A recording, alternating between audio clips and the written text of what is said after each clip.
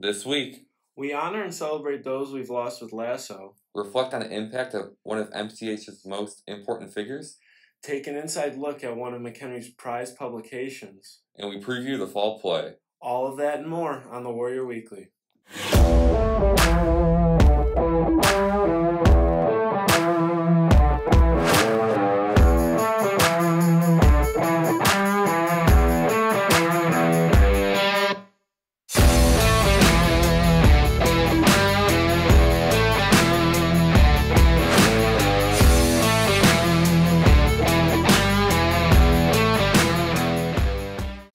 Good morning, Warriors. Welcome to this week's edition of the Warrior Weekly, presented by Warrior Student Media. I'm Colin Chanowski. And I'm Dylan McHenry. Today we begin with one of the most colorful nights in the town of McHenry.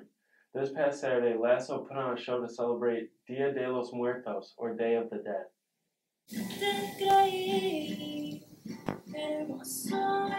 Last Saturday, on October 30th, the Latin American Student Organization, also known as Lasso, held Dia de los Muertos at the MCHS Upper Campus. This fun and meaningful event was held in remembrance of those who have passed away in the Latinx community. President of Lasso, Jasmine Carballo Diaz, was proud to help with the production of the event. It is usually celebrated to honor our past family members that have transitioned to the afterlife. We usually make altars where we offer them their favorite drinks, their favorite food, and we also try to do their favorite activities. It also helps honor the Latinx culture and see what we celebrate and have a voice in this school. Thanks to all the staff and students who helped with the production, the event was a success, and Mr. Otto Corzo, the organizer of Lasso, got to spread light on the representation of the Latinx community within MCHS and our student body. Well, we have a pretty big Latino population. Latinx population here, so a lot of them want to see their culture represented here at the school, and this is a great example of how McHenry, MCHS, can help provide that space for our Latinx students. With Latin Americans being more than a quarter of students at MCHS, Lasso allows others to learn and be more open to the Latinx culture. It's representation, really. So I think providing the students with, I guess you could say, like a home kind of feel where you can be proud of your heritage, your culture, and share that with the student body, I think that's where I come in. I want to provide them with that space. Lasso's event not only brought awareness and helped represent MCHS's Latinx population, but is a tradition held to honor those that have passed away within their community. An example of how MCHS can continue to provide a comfortable space for our Latin American students. Reporting for the Warrior Weekly were Danielle Carr, Juliana Reese, and Ruth Lacano. Mr. Barry Burmeister has been an MCHS staple for the past 35 years and has decided to go on one last victory lap before he retires. Warrior Student Media reflects on the impact that Burmeister has made on Warrior student athletes for decades. After 35 years in District 156, Barry Burmeister is beginning a new chapter of his life and retiring from his duties as athletic director. In his time at MCHS, he has coached many different sports and created a cultural legacy in Warrior athletics. I've been involved in sports my entire life. I played 3 sports in high school: baseball, football, basketball.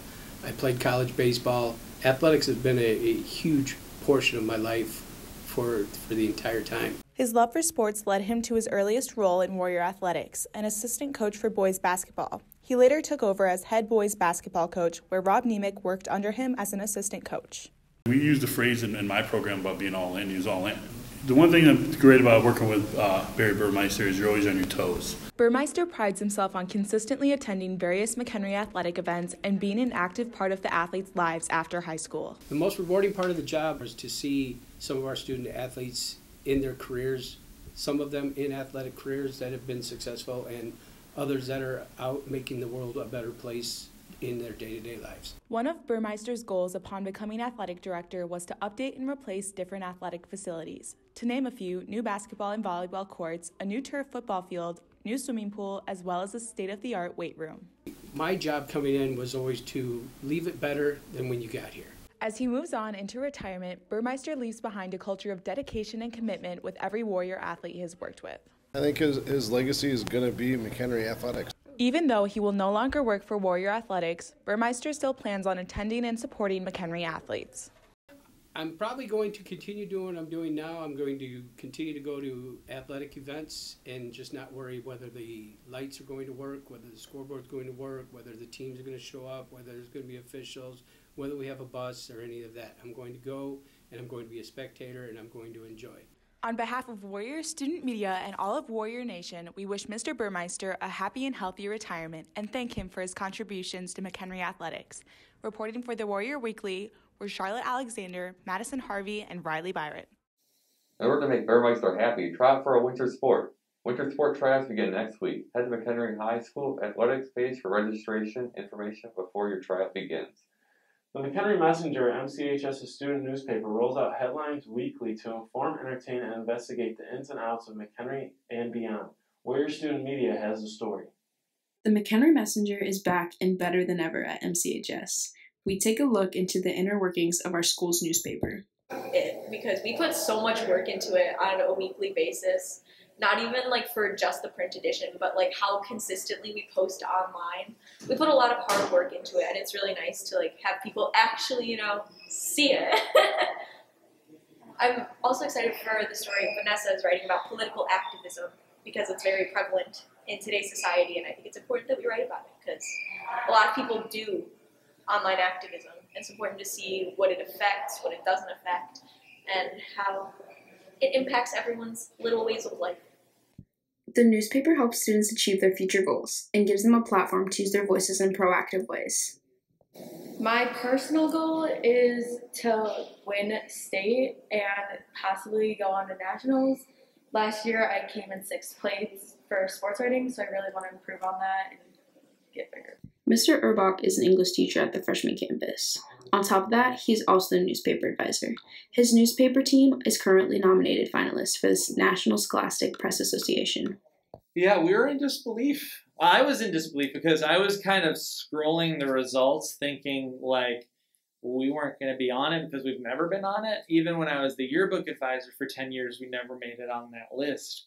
And so when I saw that some other neighboring schools were on it, I was like, darn it, they're on it and we're not. And then I scrolled down a little bit more and we were on it. And I actually didn't really believe it at first. And I had to check with Mr. Stengel and see if he saw it on his side before I could believe it. So we're excited. And honestly, if we don't get a pacemaker, which is the name of this crazy award, being a finalist for the pacemakers kind of is a new thing for us and is an honor in and of itself. Hopefully we'll have it in people's hands Thursday or Friday, but I don't really know yet. It kind of depends on both people in my classroom and outside of my classroom and making sure everyone's on the same page. The McHenry Messenger is soon to release their first issue sometime in the upcoming weeks. To find these articles, please visit the McHenry Messenger website. Reporting for the Warrior Weekly were Emberlyn Carlson, Grace Mueller, Lacey Thompson, and Lauren Curran. The first issue of the McHenry Messenger will be out on newsstands and entrances in libraries at both schools soon. If you are an illustrator or a photographer interested in working with the McHenry Messenger, email Mr. Erbach for more information. Finally, the fall play, The Man Who Came to Dinner, is quickly approaching. Warrior Student Media dives into the rehearsals that will make it so special. The fall play, titled The Man Who Came to Dinner, is an event that MCHS is very proud to produce. Doing like the same rehearsal process, where we're still doing strike, all that business. It's pretty much the exact same. We just gotta accommodate for the virus with masks. With the pandemic continuing, director Andy Hilliard explains that the show must continue no matter what. Well, if you're not familiar with the theater, the show must go on, and we figure it out. So, if that means we recast people, we recast people. If that means we have extra rehearsals, we have extra rehearsals. If that means that we do special scenes where I don't do the whole show, I just do parts of things to make sure that we do get the rehearsal time we need, then that's what we do. Going day in, day out, performing with the same group, you're bound to get close, and this group most certainly has. They're incredibly dedicated. I don't think people always realize how intense it can be to be in a theater production and the time commitment that's involved in it. And it's more than just that. It's being aware of your voice, being aware of your body and how you move. It really is intense. So I always tell the students, theater ain't for sissies. It really isn't. Please come watch our show. It's a comedy, so we have lots of laughs to share. You can buy tickets to the play on the posters found around both campuses. Hope to see you there on November 11th or the 12th. Reporting for the Warrior Weekly were Catherine Anderson, Abby Fitzgerald, and Gianna Barger. The fall play premieres on November 11th, and the QR code to buy tickets can be found on posters throughout both campuses. That's all for today's show. Be sure to follow the Warrior Weekly on all social media platforms, including Twitter, Insta, and TikTok. For Dylan Machashik and all of Warrior Student Media, I'm Colin Chanowski. Have a great week, Warriors.